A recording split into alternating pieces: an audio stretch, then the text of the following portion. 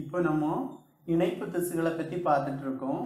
அதாவது 3 வகையான இணைப்பு திசுக்கள்: தளர்வான இணைப்பு திசுக்கள், அடர்த்தியான இணைப்பு திசுக்கள், சிறப்பு வகை இணைப்பு திசுக்கள். Today we are going to discuss about the specialized connective tissue. சிறப்பான இணைப்பு திசுக்கள். இது 3 வகைப்படும்: கார்டிலேஜ் அல்லது குருத்தெலும்பு, போன்ஸ் அல்லது எலும்புகள், பிளட். பிளட் அப்படின்னா ரத்தம். இந்த மூணையும் நம்ம பார்க்க போறோம்.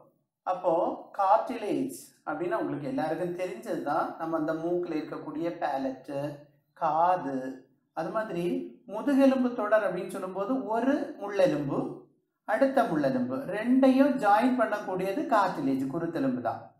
அப்போ அது மாதிரி கை, கால்கள், மூட்டுக்கள்ல எல்லா இடங்கள்லையும் எலும்புகள் இணையக்கூடிய இடத்துல இடையில யார் வருவான்னு கேட்டா குருத்தெலும்பு அல்லது கார்டிலேஜ் வரும். எனவே மிக முக்கியமான ஒன்று. இந்த கார்டிலேஜும் சாலிடா, அதாவது திடமாக கட்டியா இருக்கக்கூடிய ஒண்ணுதான். ஆனா பிளெக்சிபிள், கொஞ்சம் வளையும் தன்மை இருக்கும். அதை தான் நம்ம பிளேயபிள் அப்படின்னு சொல்லியிருப்போம். பாருங்க, cartilage is a solid and pliable. திடமாக இருக்கும், அதே நேரத்துல வளையும் தன்மையும் அதுல இருக்கும். இதுல chondrocytes அப்படின்னு சொல்லுவோம். What is chondrocytes means? The cells which form cartilage. குருத்தெலும்பை உருவாக்கக்கூடிய செல்களின் பெயர் chondrocytes, அல்லது இந்த chondrocytes இருந்து தான் குருத்தெலும்பு உருவாக்குறது அப்படின்னு சொல்லலாம். அப்ப இந்த chondrocytes குருத்தெலும்பில் இருக்கும், நிறைய இருக்கும். எங்க இருக்கு அப்படின்னா இந்த குருத்தெலும்பில் இருக்கக்கூடிய சின்ன சின்ன குழிகள், ஸ்மால் கேவிட்டிஸ், அதுக்குள்ள மேட்ரிக்ஸ் இருக்கு. தளப்பொருள் நம்ம படிச்சிருக்கோம், கிரவுண்ட் டிஷ்யூ. இந்த கிரவுண்ட் டிஷ்யூஸ்க்கு இடையில நிறைஞ்சு இருக்கும். என்ன இருக்கும்? chondrocytes. Chondrocytes are enclosed in small cavities within the matrix secreted by them. Next one, most of the cartilages in vertebrate embryos are replaced by bones in adult. அதாவது முதுகெலும்பிகளில் துவக்க காலத்தில் கருவாக வளரும் போது நிறைய இடங்கள்ல எலும்புக்கு பதிலாக குருத்தெலும்பு தான் முதல்ல இருக்கும். வளர்ச்சி அடையும் போது அந்த குருத்தெலும்புகள் அந்த இடத்திலிருந்து மாற்றப்பட்டு அதுல எலும்புகள் உருவாகும். அதாவது நம்ம முதல் பாடத்துல படிச்சிருப்போம், நோட்டோகார்ட் அப்படின்னு படிச்சிருப்போம். நோட்டோகார்ட். அப்ப இந்த நோட்டோகார்ட் அப்படிங்கிறது it is not back phone, அது எலும்பு கிடையாது. It's a card like structure. நம்ம 3 டைப் அதுல படிச்சிருக்கோம்: cephalochordates, urochordates and hemichordates அப்படின்னு படிச்சிருக்கோம். இந்த எல்லா கார்ட்ஸும், அதாவது அந்த நாண்கள், அரை நாணுயிர்கள், வால் நாணுயிர்கள், தலை நாணுயிர்கள் எல்லாமே கார்டிலேஜ் தான். கார்டிலேஜ். அதுவே வெர்டபிரேட்ஸ்ல, வெர்டபிரேட்ஸ் அப்படின்னு சொல்லும் முதுகெலும்பிகள்ல துவக்கத்தில் கருவியலில் அது குருத்தெலும்பாக ஒரு காடு மாதிரி தான் இருக்கும். பிற்காலத்தில் அது மாற்றப்பட்டு அந்த இடத்தில் முதுகெலும்பு தொடர் வரும் அப்படின்னு அப்பவே படித்தோம். அப்ப அதனால in most of the cartilages in vertebrate embryos are replaced by bones in adult. யங்கா இருக்கும்போது அதுல கார்டிலேஜ் இருக்கும், பட் அடல்ட் ஆகும்போது அந்த இடத்துல போன்ஸ் வந்துடும். இது எங்கெல்லாம் இருக்கு? Tip of the nose, year பின்னா, between adjacent bones of vertebral காலம். அதாவது நான் சொன்னேன், முதுகெலும்பு தொடர் ஒவ்வொன்றுக்கும் இடையில இருக்கும். limbs and hands, அதாவது காலா இருக்கட்டும், கையா இருக்கட்டும், ஜாயின்ஸ்ல எல்லாம் என்ன இருக்கும் அப்படின்னு கேட்டா குருத்தெலும்பு இருக்கு. அதாவது லாங் போன் பார்த்தீங்கன்னா கூட லாங் போனுக்கு மேல என்ன இருக்கும்? குருத்தெலும்பு, கார்டிலேஜ் இருக்கும். நம்ம இதை பார்த்துருக்கோம். இப்போ this much about the cartilage. Second one is bone. Phone அப்படின்னு சொல்லும்போது இன்னும் நல்லா ரிஜிட்டா, ஸ்ட்ராங்கா இருக்கும். இது நான் பிளேயபிள். பார்த்துக்க, போன்ஸ் அப்படிங்கிறது நான் பிளேயபிள். இது வளையும் தன்மை இருக்கும். கார்டிலேஜுக்கு அது வளையும் தன்மை இருக்காது, ரிஜிட்டா இருக்கும். ஏன்னா அந்த போன்ஸ்ல எது டெபாசிட் ஆகும் அப்படின்னா calcium salts will be deposit. அதே மாதிரி கொலாஜன் ஃபைபர்ஸ், கொலாஜன் ஃபைபர்ஸ் இங்கேயும் இருக்கும், அங்கேயும் இருக்கும். கொலாஜன் இழைகள் இருக்கும், which give strength to the bones. அப்போ non pliable ground substances rich in calcium salt and collagen fibers which give strength to the bones. Then it makes structural frames of the body. இதுக்கு முன்னாடி நம்ம அந்த போன்ஸை பத்தி பார்க்கும்போது போன்ஸ்ல இருக்க போன்ஸை உருவாக்கக்கூடிய செல்கள், சிறப்பு செல்கள், ஸ்பெஷல் செல்ஸ். இப்போ கார்டிலேஜ், காண்ட்ரோசைட்ஸ் உண்டாக்குற மாதிரி போன்ஸை உண்டாக்குறது ஆஸ்டியோசைட்ஸ் அப்படின்னு பேர். ஆஸ்டியம் அப்படின்னா phone, சைட்ஸ்னா cells. Cells which forms the osteum. bones are called osteocytes. எலும்புகளை உருவாக்கக்கூடிய செல்கள் ஆஸ்டியோசைட்டுகள் எனப்படுகிறது. இந்த ஆஸ்டியோசைட்டுகள் எங்கிருந்து உருவாகும் அப்படின்னு கேட்டா ஆஸ்டியோபிளாஸ்ட் செல்களில் இருந்து. ஆஸ்டியோபிளாஸ்ட் செல்கள், ஆஸ்டியோசைட்டுகளை உருவாக்கும். ஆனால் எலும்பு வயதாகும் போது எலும்பில் இருக்கக்கூடிய செல்கள் கொஞ்சம் கொஞ்சமாக அழியவும் தொடங்கும். இதை அழிப்பதற்கு இருக்கிறது ஆஸ்டியோகிளாஸ்ட் செல்கள். ஆஸ்டியோபிளாஸ்ட்னா எலும்பு செல்களை உருவாக்குபவை, ஆஸ்டியோகிளாஸ்ட்னா எலும்பு செல்களை சிதைக்கக்கூடியது அப்படின்னு பார்க்கலாம். இந்த நம்முடைய உடலுக்கு ஒரு ஸ்ட்ரக்சர், ஒரு அமைப்பை கொடுக்கறது கண்டிப்பாக போன் தான். இந்த போன்ஸ் இருக்கிறதுனால தான் எலும்பு மண்டலம் அப்படின்னு ஒன்று இருக்கிறதுனால இந்த வடிவம் அல்லது ஸ்ட்ரக்சர் நமக்கு கிடைக்குது. அப்போ this is a use of bones அப்படி ஸ்கெலிட்டல் சிஸ்டம் அப்படின்னு சொல்லலாம். It makes structural frame to the body. Then it gives support and protection. Support அப்படின்னா இந்த கால், நமக்கு கீழே உள்ள கால் லாங் போன்ஸ் இல்லைன்னு சொன்னாக்கி இந்த கனத்த பாடியை ஸ்ட்ராங் பண்ண முடியாது, அதாவது வெயிட் பியர் பண்ண முடியாது, தாங்க முடியாது. உடல் எடையை தாங்கக்கூடியவை காலில் இருக்கக்கூடிய எலும்புகள். அதான் that gives support to the body. Then the important organs, brain, heart, lungs, liver, all these are protected by the skeletal system. எலும்பு மண்டலம் தான் இதை இப்போ மண்டவோடு என்ன பண்ணுது, மூளையை பாதுகாக்குது. லங்ஸ், லிவர், ஹார்ட் எல்லாம் நம்ம மார்பு கூடுகள், ஸ்டர்னம், வெர்டிபிரல் காலம், ரிப்ஸ், இதெல்லாம் இந்த எலும்புகள் அதை ப்ரொடெக்ட் பண்ணுது, பாதுகாக்கிறது அப்படின்னு சொல்லலாம். தென் இந்த ஆஸ்டியோசைட்ஸ் அப்படின்னு சொல்லியிருக்கோம். அது ஆஸ்டியோசைட் means the cells which form bones, that is bone cells. These are present in the spaces called lacunae. இந்த எலும்புக்குள்ள இருக்கக்கூடிய சின்ன சின்ன ஸ்பேஸ், அதுக்கு பேர் லாக்குனே. அங்கதான் இந்த ஆஸ்டியோசைட்டுகள் காணப்படுகிறது. பாருங்க, அதுல Limbu bones, that is long bones of leg, நீளமான கால்கள், உடல் எடையை தாங்குகிறது, serves weight bearing function. Then இந்த போன்ஸ் இருக்கு, போன்ஸுக்கு இடையில நமக்கு என்ன இருக்கு, ஒவ்வொரு போன்ஸ் ஜாயின் ஆகக்கூடிய இடத்துல articulation, அதை நம்ம என்ன சொல்லுவோம்னா articulation, that is the joining region of the bones are called articulation அல்லது மூட்டுக்கள், joints அப்படின்னு சொல்லுவோம். இந்த joints ஒன்று இதில் இருக்கிறதுனால தான் மடக்க முடியும். பார்த்துக்கங்க, மடக்க முடியுது, நமக்கு முன் கையை எடுத்து மடக்க முடியும். இப்போ இந்த மாதிரி ஜாயின்ஸ் ஆர்டிகுலேஷன் இல்லைன்னா இப்படியே தான் கொண்டு போடும். அப்போ அது மாதிரி தான் கால் நடக்கிறதுக்கு. So for movement the skeletal system is very much use because of the articulation அப்படின்னு சொல்லலாம். அது மாதிரி போன் மேரோ இருக்குது. போன்ஸுக்கு உள்ள லாங் போன் படிச்சிங்கன்னா அதில் எல்லோ மேரோ இருக்கும், அடுத்தது ரெட் போன் மேரோ இருக்கும். ரெட் போன் மேரோ நமக்கு ஆர்பிசி செல்ஸை உண்டாக்கும். Blood cells R formed inside the phone மேரோ and yellow phone மேரோவில் fat will be deposited. அப்போ இதெல்லாம் நம்ம பார்க்குறோம். So these are the uses. அடுத்தது blood. Blood is a connective tissue அப்படின்னு பார்க்குறோம். That is fluid connective tissue அப்படின்னு பார்க்குறோம். Liquid connective tissue. The liquid part of the blood is known as plasma. அது போக செல்ஸ் இருக்கு. Tissue mean combination of cells இல்லையா? அப்போ லிக்விட் இருக்கு, பிறகு செல்ஸும் இருக்கு. அதில் என்ன செல்ஸ் இருக்கு? ஆர்பிசி இருக்கு, டபிள்யூபிசி இருக்கு, பிளேட்லெட்ஸ் இருக்கு. சரியா?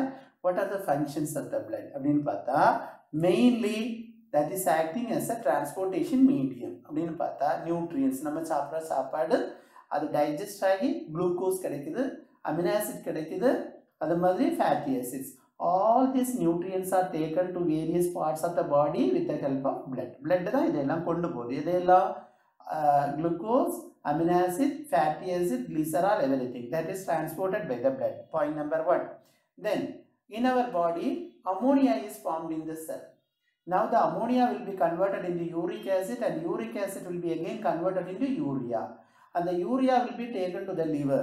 Liver and the urea is separated and that will be taken to the kidney and that is eliminated. அப்போ இந்த உடம்புக்குள்ள இந்த வேஸ்ட்கள் அமோனியா, யூரிக் ஆசிட், யூரியா இதெல்லாம் டிரான்ஸ்போர்ட் பண்ணி எங்கேருந்து எங்கே கொண்டு போய் செல்ஸில் இருந்து லிவருக்கு கொண்டு வந்து, லிவர்லேருந்து கிட்னிக்கு கொண்டு போய், கிட்னிலேருந்து வெளியே தள்ளுறது. இது எல்லாமே பிளட்டுக்கு வேலை அப்படின்னு சொல்லலாம். அதே மாதிரி ரெஸ்பிரேட்டரி கேஸஸ் எடுக்கும்போது touring inspiration air is இன்ஹேல்ட் inside, உள்ள ஏர் எடுக்கிறோம், அங்கிருந்து எதை எடுக்கும்? அது ஆக்சிஜன். ஆக்சிஜனை பிளட் ஹீமோக்ளோபின் ஆக்சிஜனை கூட கம்பைன் பண்ணி ஆக்சி ஹீமோக்ளோபினாக மாறி அதை டிஷ்யூஸுக்கு கொண்டு போகும், செல்லுக்கு.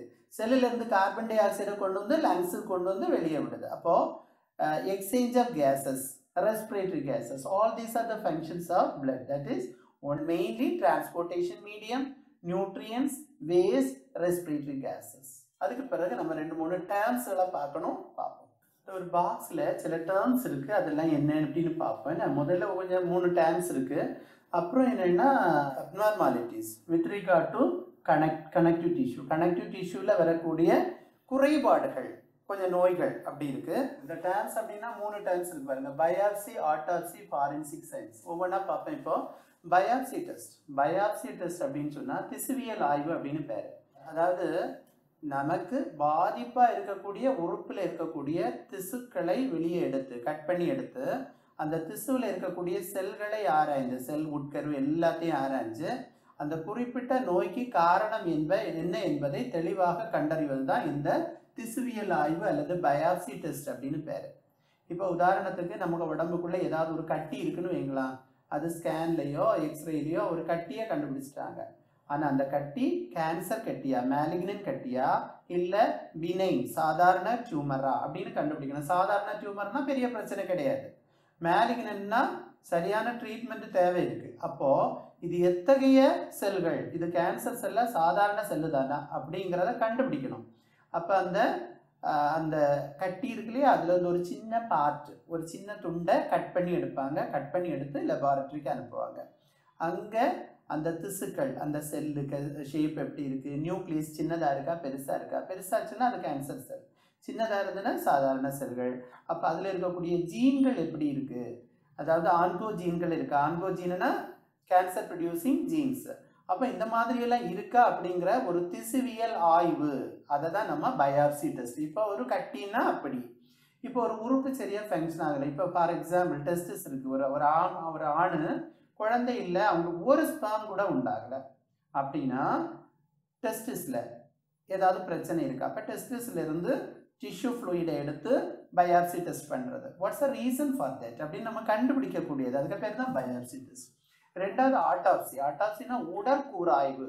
உடல் அப்படின்னு நம்ம சொல்லும் போதே பொதுவாக உடற்கூறாய்வு அப்படின்னா எல்லாருக்கும் தெரியும் போஸ்ட்மார்ட்டம். அந்த போஸ்ட்மார்ட்டம் அப்படின்னு சொல்லும்போது ஒரு மரணம் சற்று வித்தியாசமாக இருந்தால், இயற்கைக்கு மாறானது என தோணுச்சுன்னா உடனே அது கேஸ் ஆகிடும். ஹாஸ்பிட்டலில் போஸ்ட்மார்ட்டத்துக்கு கொண்டு போவாங்க, நேச்சுரல் டெத் இல்லாமல் இருந்துன்னா. இப்போ மருத்துவமனையிலே இருந்து ஒரு பேஷண்ட்டு குறிப்பிட்ட நோய்க்கு ட்ரீட்மெண்ட் எடுத்து அது சரியாகாமல் இறந்து போகிறாரு. அப்போ டெத்துக்கு காரணம் அந்த நோயின்னு நல்லா தெளிவாக தெரியும். ஆனால் அப்போ போஸ்ட்மார்ட்டம் அவசியம் இல்லை. ஆனால் அந்த நோய்க்கு என்ன காரணம் என்பது தெரியாத பட்சத்தில் டெட் பாடியை கட் பண்ணி உள்ளே இருந்து லிவரு, லங்ஸு என்ன பாதிப்பு என்ன இருக்குது அப்படிங்கிறத தெளிவாக கண்டுபிடிச்சி இந்த மரணத்திற்கு காரணம் ஏதானும் நோயா, அந்த நோய் எங்கன்னா பரவி இருக்கிறது அப்படின்னு இறந்த பிறகு கண்டுபிடிக்கிறது, அல்லது வேற ஏதாவது சூசைடா, மர்டரா இப்படிங்கிற அனைத்தையும் கண்டுபிடிப்பதற்கான ஒரு ஸ்டடி. அதாவது போஸ்ட்மார்ட்டம் அப்படின்னா போஸ்ட்னா ஆஃப்டர், மார்ட்டம்னா டெத். ஆஃப்டர் டெத் பாடியை கட் பண்ணிட்டு உள்ள இன்டர்னல் ஆர்கன்ஸை பார்த்து டெஸ்ட் பண்ணி என்ன ரீசன் அப்படின்னு கண்டுபிடிக்கிறதா ஆட்டாப்சி அப்படின்னு பேர். Next one is forensic science. Forensic science அப்படின்னா தடயவியல் ஆய்வு அப்படின்னு சொல்லுவோம். ஒரு மர்டர் நடந்திருக்கு, அந்த இடத்துல யார் வந்து பண்ணியிருப்பான்னு அந்த ஆளுடைய கைரேகைகளை ஆய்வு செய்வது, ஃபிங்கர் பிரிண்ட்டு, சரியா. அப்புறம் அந்த மர்டர் நடந்த ஆளுக்கு ஏதாவது செல்கள் கிடச்சி அப்படின்னா டிஎன்ஏ ஃபிங்கர் பிரிண்டிங், டிஎன்ஏ ரேகை அப்படிங்கிறத வச்சு அந்த மர்டருக்குள்ளது யாருன்னு கண்டுபிடிக்கிறது. ஒரு ராபரி கேஸ், அதாவது ஒரு வழிப்பறியாக இருக்கலாம் அல்லது ஒரு கொள்ளை சம்பவமாக இருக்கலாம், அதில் ஈடுபட்டவர்களை டிஎன்ஏ ஃபிங்கர் பிரிண்டிங்கை பார்க்குறது, அது மாதிரி கைரேகைகளை வச்சு பார்க்குறது. இப்போ இது எல்லாத்துக்கும் பேர் தான் தடயவியல் ஆய்வு அல்லது ஃபாரன்சிக் சயின்ஸு அப்படின்னு சொல்லக்கூடியது. சரி, அப்போ இது கிரிமினல், அதாவது கிரிமினல் கேஸோட தொடர்புடையது தான் ஃபாரன்சிக் சயின்ஸ் அப்படிங்கிறது. ஆட்டோப்சியும் அதில் வரும், இறப்புக்கு என்ன காரணம் அப்படின்னு பார்க்குறது. பயாப்சி அப்படின்னு சொல்லும்போது பொதுவாக நோய்க்கான காரணம் என்ன அப்படின்னு கண்டுபிடிக்கிறது. அடுத்தது இந்த கனெக்டிவ் டிஷ்யூவில் இருக்கக்கூடிய குறைபாடுகளால் ஏற்படக்கூடிய பிரச்சனைகள் என்ன அப்படின்னு பார்க்கணும். முதல்ல பார்த்தீங்கன்னா ஏலிஸ் டன்லாஸ் சிண்ட்ரோம் அப்படின்னு சொல்லும்போது கனெக்டிவ் டிஷ்யூவில் கொலாஜன் இழைகள் இருக்கு இல்லையா, அந்த கொலாஜன் இழைகள் சரிவர உருவாகாமல் இருப்பது. எங்கே உள்ள கனெக்டிவ் டிஷ்யூவில் அப்படின்னு பார்த்தா மூட்டுக்கள், ஜாயின்ஸ், ஹார்ட் வால்வ், அதாவது ஹார்ட்ல இருக்கக்கூடிய பைகஸ்பிட், ட்ரைகஸ்பிட், அதாவது ஈரிதழ் வாழ்வு, மூவிதழ் வாழ்வு படிச்சிருப்போம். அங்கே உருவாகக்கூடிய கொலாஜன் இழைகள் சரிவர உருவாகாமல் இருந்தால் உறுப்புகளின் சுவர்களில் ஆர்கன் வால்ஸ், தமனிகளின் சுவர்கள் ஆர்டீரியல் வால்கள், அப்போ இதுல ஏதேனும் குறைபாடு இருந்தா, எதுல குறைபாடு? சிந்தசிஸ் ஆஃப் கொலாஜன், கொலாஜன் இழைகள் உருவாவதில் ஏற்படக்கூடிய பிரச்சனையில வரக்கூடிய அந்த நோய்க்கு தான் பேரு எக்லர்ஸ் டன்லாஸ் சிண்ட்ரோம் அப்படின்னு பேரு. அடுத்தது ஸ்டிக்லர் சிண்ட்ரோம். ஸ்டிக்லர் சிண்ட்ரோம் அப்படின்னு சொன்னா என்னன்னா, இதுவும் கொலாஜன் இழைகளை தான் பாதிக்கும். முகத்துல இருக்கக்கூடிய கொலாஜன் இழைகள், எலும்போட ஒட்டி இருக்கக்கூடிய கொலாஜன் இழைகளை பாதிச்சு முகத்தினுடைய வடிவமே மாறி போகும். Facial abnormalities will be formed. அடுத்து நீங்க பாத்தீங்கன்னா ராப்டோமயோசார்கோமா. இந்த சார்கோமா, கார்சினோமா, லிம்போமா, அந்த மாமா எல்லாமே என்னன்னா cancer, type of cancer. So it is also a type of cancer. ராப்டோமயோசார்கோமா means life threatening, அப்படின்னா உயிருக்கு பாதுகாப்பு இல்லாத அப்படின்னு அர்த்தம்.